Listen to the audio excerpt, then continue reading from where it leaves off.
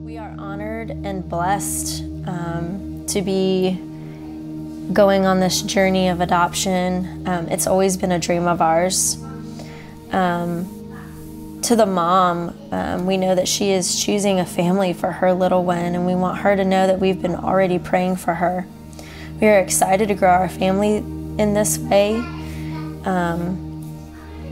We both grew up in the church, and we became Christians at early ages.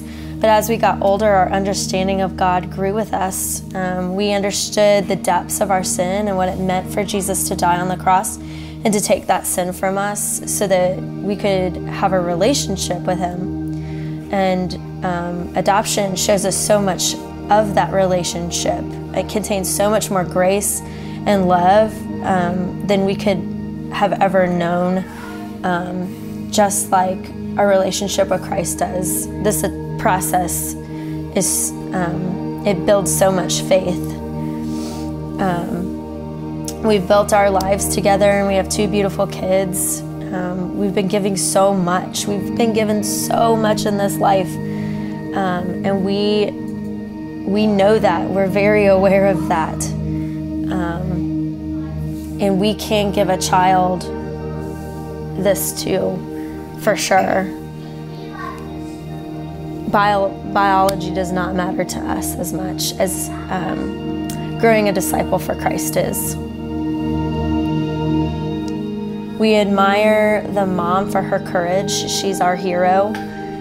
We cherish her, that she has decided to give life. Her selflessness and love will be with us forever in her child. She will always be remembered.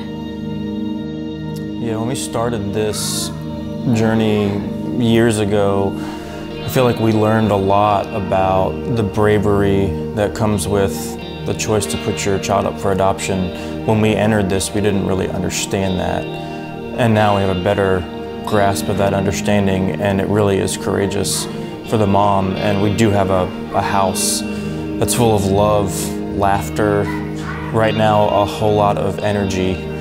And you know, we're looking forward to welcoming even more energy that we can love with a child. And adoption is not just about taking a new baby into our home. It is also taking a whole nother family. We know that God did not intend for mothers and children to be separated. He did not intend for families to break apart. Adoption comes out of brokenness, but we want to be a part of the healing. We want to be a part of the redemption that adoption is. It is a picture of the gospel played out right here.